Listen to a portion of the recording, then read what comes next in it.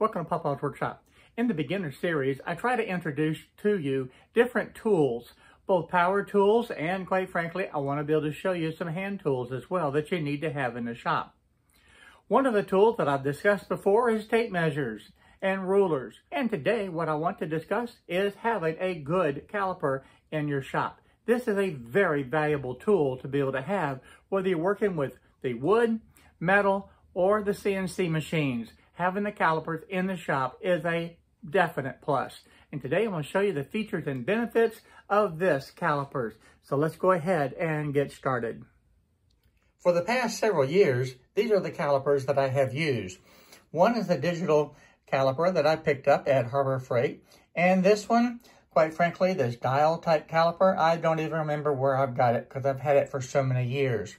But the downside to this is both of these are plastic. And plastic calipers, well, they do wear out over time and lose the accuracy. So the first question you may ask is, why do I like this set of calipers? Well, the main thing is, this one is made of stainless steel, and that makes it much more durable. Now, these points are very sharp. I'm going to set this to the inches, and let's just say I have this set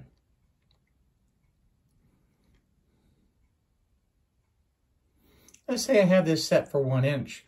You have a little locking mechanism right there that you can turn and lock.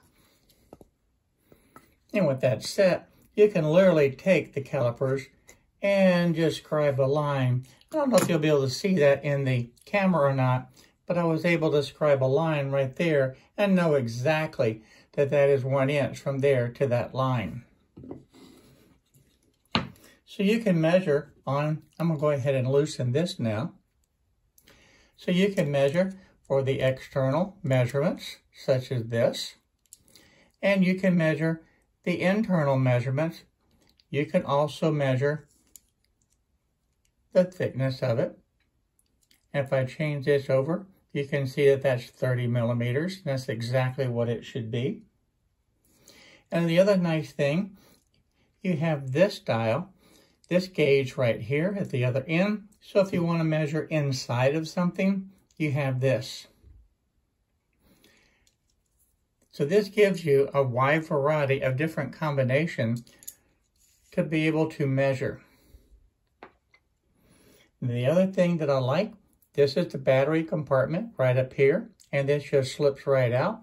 And this is the 2032 battery that will fit in there, and it fits in there very easily.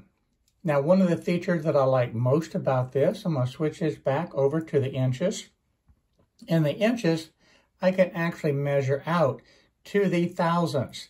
And then it actually goes, after the thousandths, it goes to the 10 thousandths at a half a thousandth at a time. So if I have 273 thousandths, well, 273.5 thousandths. And that's amazing accuracy that you can have. That is something that I quite frankly did not have with this.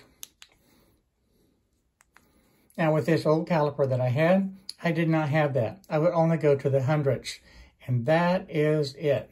So it was not nearly as accurate. And I will tell you this, over time, you can see right down here, this is actually wearing, and you can see daylight through there. So it's not as accurate. And up here at the top, you can see how there's daylight here. So it's not going to give you accurate measurements.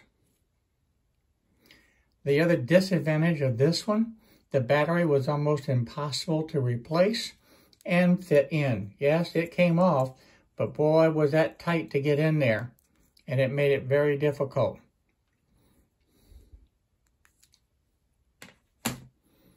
So back to this one. So what are the pluses? It's stainless steel. You can use it to mark the surfaces of the wood. You can mark or measure. You can measure the internal, external, and the depth of the material. And you have this locking mechanism. And of course, this goes to the thousandths of an inch, which is very nice. And of course, when you switch over to the millimeters, it will go into the hundredths of a millimeter, which is still quite accurate. Now I'm going to have a link in the description below where you can purchase this, and you can purchase this at a 40% discount. Yeah, that's right, you heard me. There's a 40% discount. Now this is a limited time only, and I'll have the expiration date and all the information in the description below. Now I want to give you a few more specs on this. This is a stainless steel ruler body and a zinc alloy shell. The range of this goes from 0 to the 6 inches, or about 150 millimeters. The accuracy, if we're looking at millimeters, is accurate to within 2/100ths of a millimeter or 1/1000th of an inch. I don't know of too many things that I need in my shop that I need to go more than 1/1000th of an inch as far as accuracy. I hope you take the opportunity to use the link down below to take a closer look at this set of calipers. And also, if you wish to, purchase and take advantage of the 40% discount.